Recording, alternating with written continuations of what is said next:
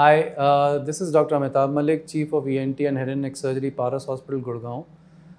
As we all know that a condition called vestibular hypofunction is doing the rounds currently, specifically because Mr. Varun Dhawan, who's a Bollywood celebrity, has been affected by it. Now, what exactly is vestibular hypofunction? To know that, you have to understand that the body maintains its balance through the inner ear, and the inner ear contains what you call the vestibule or the balance maintaining organs. Now these are two in number, one on each side, and if for some reason the function of the vestibule gets affected, then you call it a vestibular hypofunction. Abhi, what are the reasons from which you can get a hypofunction of the vestibule? The most common is viral infections. So viral infections can affect your vestibule and can lead to a hypofunction of that. The other reasons are medicines which are called ototoxic drugs. And thirdly, for some reason, the blood supply to the vestibule decreases.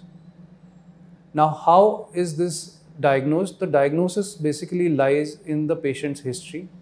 The patient will come to the doctor with the history of giddiness, rotatory feeling, vomiting, nausea, and the inability to maintain balance. Now, is this condition a really serious condition? No, it is not a serious condition. All you have to do is to take medication which involves medicines which will suppress the irritation of your vestibule and do some physiotherapy in the form of vestibular rehabilitation. Is this a preventable disease? No, I'm sorry, but it can happen to anyone at any time. And the precautions that you need to take are simple.